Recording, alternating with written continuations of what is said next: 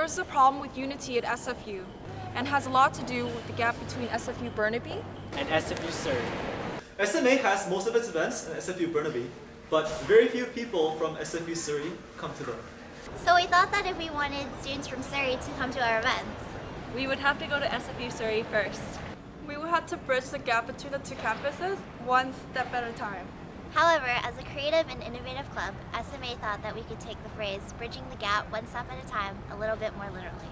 So what is it? Tell me! Tell me right now! Tell me right now. Please! Tell us already! Are you ready?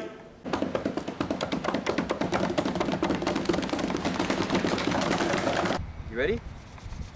What we're going to do is SMA is going to walk from SFU Burnaby to SFU Surrey.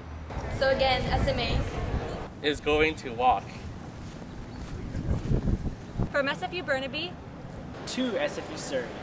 No buses, no SkyTrain, and no bikes, just us walking from one campus to another. To put this into perspective, the grouse grind is about 3 kilometers. Many charity walks are from 1 to 10 kilometers.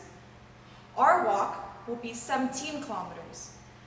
A 2004 research study found that an average American man walks 7,000 steps and a woman walks 5,000 steps. Our walk would boost these numbers by 22,000.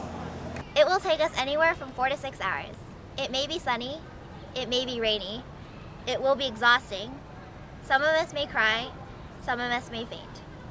But no matter what, SMA is determined to unite SFU, if only for a brief moment.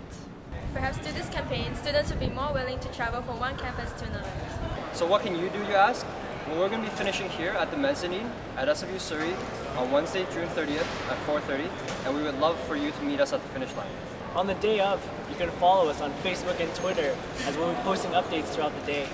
We'll be recording our walk, so stay tuned for our next and final video as we try to unite the two campuses.